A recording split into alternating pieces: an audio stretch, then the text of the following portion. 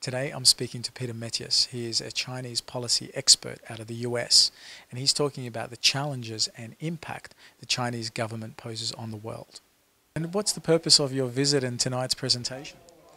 Well, I'm here on a speaking tour sponsored by the U.S. State Department, but my views are my own. And mostly I'm here to talk about China, and in particular the issue of the Chinese Communist Party's political interference in democratic states. And what do you think is the real threat from the Chinese Communist Party? It's really about the integrity of our political systems and their ability to function in a transparent and open manner, and to keep values as a part of the way we govern our countries. If nothing else, we consider things like freedom of speech, freedom of press, freedom of association, the rule of law, constitutionalism, academic freedom to be core pieces of our system, not threats to be managed or eliminated.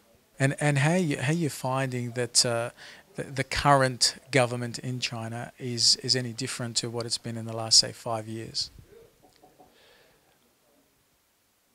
It's made clear its heritage and its communist roots, and it's simply brought those things out into the open in a way that we have to address because it's so explicit, in a way that it hasn't been under the previous leaders like Hu Jintao and Jiang Zemin.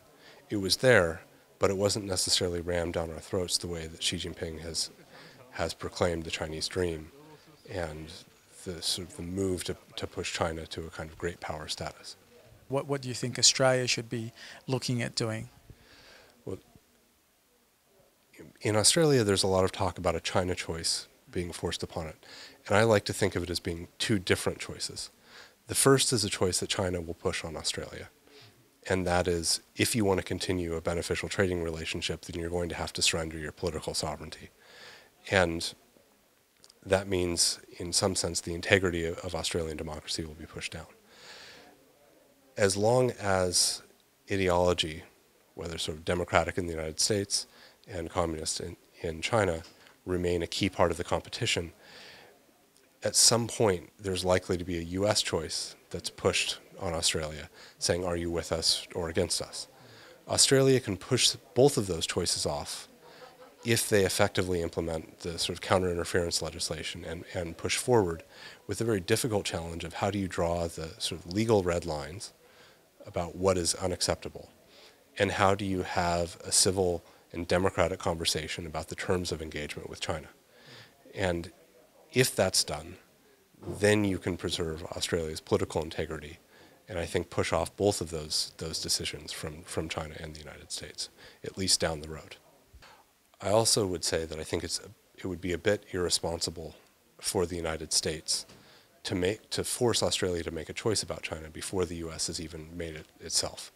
And that's really the key issue.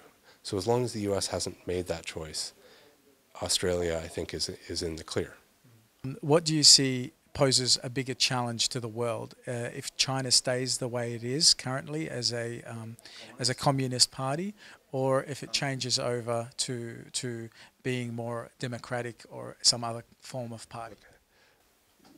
The difference between a CCP-governed China and a democratic China is that a CCP China is going to view things in black and white, and it's going to be hostile to particular values.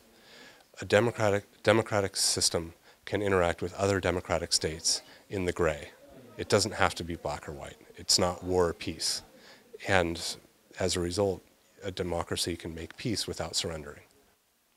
I'm Bass Tadros for Undercurrent.